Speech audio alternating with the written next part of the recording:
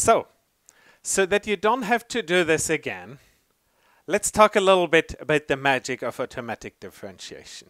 What we saw we have in deep learning is we have a function y that of course depends on various parameters. Y is f of x. And you generally have a human programmer take this function and convert it into, in your case, a torch implementation of that function. Now, what you've of course seen before is symbolic differentiation by a human or by computer. No way you take a function and you differentiate it yourself. Like cosine, sine, x squared, 2x, you name it. Okay, that's symbolic differentiation.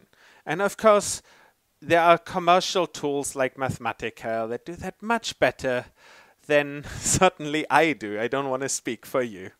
So what's automatic differentiation? Now, like what we could do is we can symbolically differentiate this and implement the derivatives as a function. Automatic differentiation is basically going directly from the PyTorch program that implements the function to a program that implements the derivative of that. And this transition is, as we will see, is very efficient, and so much so, in fact, that no one goes this route. Now, like the alternative could be you use pencil and paper and calculate the derivatives and implement that in as a torch function. Why don't we do it that way? It turns out it would be very much slower for implementation, and also it makes life very, very difficult if you have to do that by hand. Thank God we are over those times. So let's talk about the modern history of automatic differentiation. And I should say, I first heard about automatic differentiation in 1999, where there was a package for MATLAB, and I never managed to get it to work, despite the fact that I knew that it would revolutionize my research. I never managed to get there. So in 2015, we started having AutoGrad become a real thing, followed by Chainer, then Torch AutoGrad. Then PyTorch came around 2017. TensorFlow got popular towards late 2017, and I should also mention JAX came up in 2018. So that's a brief history of AutoGrad. Each of the packages here led to massive progress in the field, allowing us to now be very agile with deep learning type systems, or in general with systems where we want to optimize functions that are non-trivial. The main reason why they're so good is they do two things. They make gradient calculations be fast for the computers, and maybe more importantly, they make them fast and efficient for ourselves.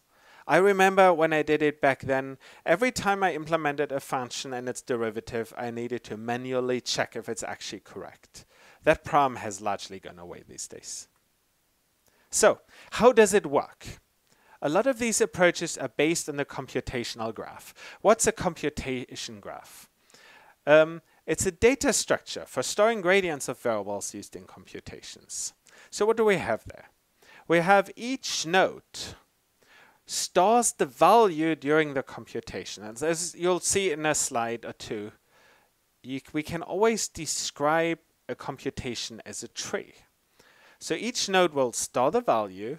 It's used to calculate the gradient, and is also used to store the function that created the node.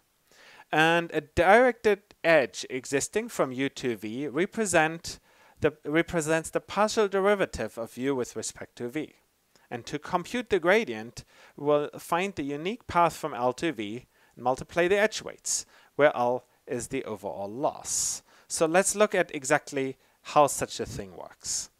So here we have a very simple function, which is we basically add the product of two variables to the sign of one of the variables. But let's step through it step by step and see how the compute graph looks like. So we have internal variables w, we have inputs, x1 and x2. So how does it start? We have basically the first variable w1 is simply a copy of x1. The second one is simply a copy of x2. Not like we just like build an internal version of those variables. Then we have w3, which is the product of w1 and w2. So you see, every time we have a line in basically our Python or PyTorch code, this will produce an extra node here. And we have w5, which is w3 plus w4. And then we have the output, which is w5. Now, this is just a way of representing the flow of computation as we calculate something. Any calculation that you can have anywhere in your code can be written like this. Now, like if you want the output of each line when you code is a new variable that is set to something. We just need to make sure that every time we have a new variable, we basically instantiate a new node here. And that way we can produce a computational graph.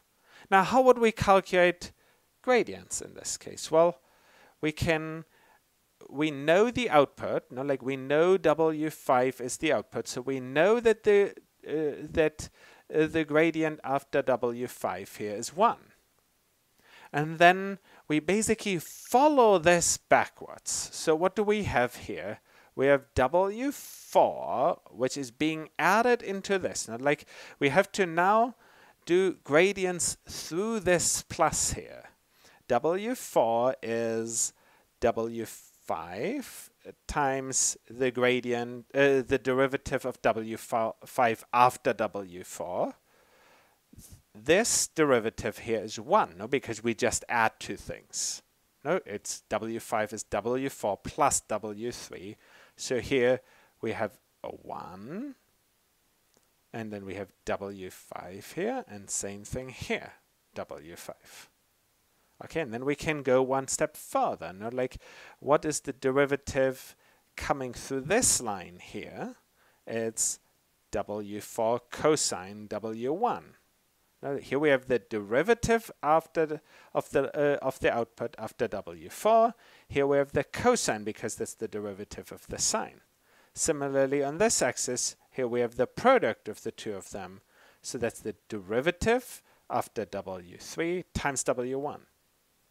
And then it goes all the way down here. The derivative after x1 is the derivative from part A and part B. And so we have cosine x1 plus x2. And here the derivative is x1. Okay, so we have, in a way, on this backward pass, which is really just using chain rule in a way, we can calculate the gradients. So why are they so useful? For a single neuron with n inputs, we need to generally keep track of O of n gradients.